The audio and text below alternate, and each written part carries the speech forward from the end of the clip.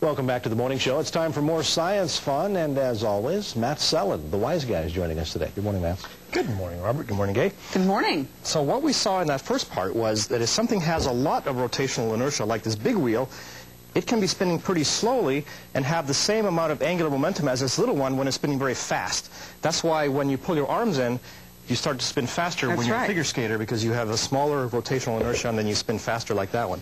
The interesting thing about this angular momentum thing, though, is that not only does the size of it want to stay the same, the direction wants to stay the same. It has a direction. And to figure out the direction, you use what's called the right-hand rule. You curl your fingers around the way the thing is rotating, and your thumb points in the direction of the angular momentum. Okay. Okay? So if I get this thing spinning, it has a lot of angular momentum now pointing that way. And it wants to stay pointing that way. And in fact, that's how these gyroscopes work. Here's a little gyroscope that I can get spinning. Now, it wants to stay spinning in that direction. No matter what I do to it, it kind of still points that way. Oh, it does. Yeah. So that's how airplanes and so on navigate using gyroscopes, because the little spinning thing always wants to point in the same direction. Okay. So now we're going to do an experiment. And I think we're going to use you again, Robert, if that's okay. Yeah. You'll sit on this stool. And what I'm going to do is get this thing spinning really fast, or as fast as I can. Then I'm going to hand it to you. Okay, so put one hand above, one hand below. Right now, this thing has angular momentum pointing up. Right. Now, you're going to make it try to point down. It's not going to like that, and let's see what happens. Turn it over. Well, take your feet off the... Oh.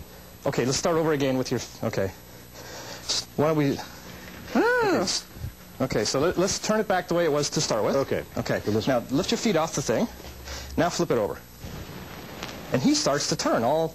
Cool. Isn't that neat? So what happens is, you made this thing's angular momentum point down, but it didn't like that, because it still wants it to point up. So it makes you rotate this way. So now your angular momentum points upward. It's like driving. Yeah. So there you go. The more you... Now, if you do something interesting, flip it over so you get started. Flip it the other way. Oh. So you start spinning. Rotating. There you go. So now you're spinning. Let me take it, and I'm going to turn it back. I'm going to give it back to you, and you're going to flip it over again. Let's see what happens to you. You get going even faster. So every time you do that, you pick up more angular momentum this way with the way that you spin. So that's pretty cool. I can't stop. No, I'm kidding. That's okay. So now if you flip it over, you'll slow down. Okay. And what did you feel when you turned it over?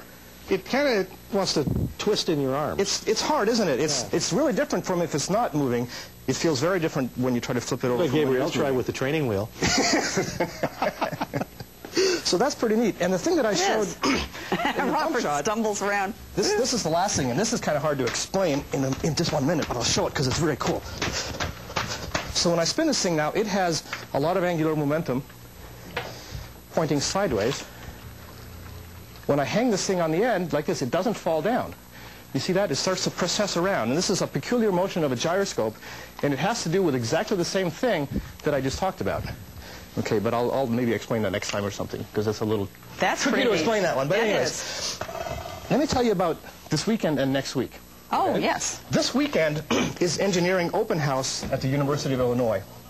And so that's a very, very cool thing. All day Friday and all day Saturday, anybody can go to the university, and I would suggest to go to the physics building especially, and you can see all these kinds of demonstrations. Oh, neat. Okay. Mad scientists come out of the woodwork for this thing. That's right. And to finish up real quick, the question for next week is something that can set aside men and women. Okay, this is kind of interesting. So here's what you do. You lean over, you stand with your back to the wall, you lean over, and you touch your toes, and you see how close you can get your feet to the wall before you start to fall over. And it's different for men than it is for women. In fact, women can do this better than men on average. And if you can explain why, that would be good. Because we're women. I think he's looking for a little bit more scientific of an answer. So if you think you know the answer, go. You can email him, wiseguy@wiuc.edu. And, of course, check out the Engineering and Science Open House.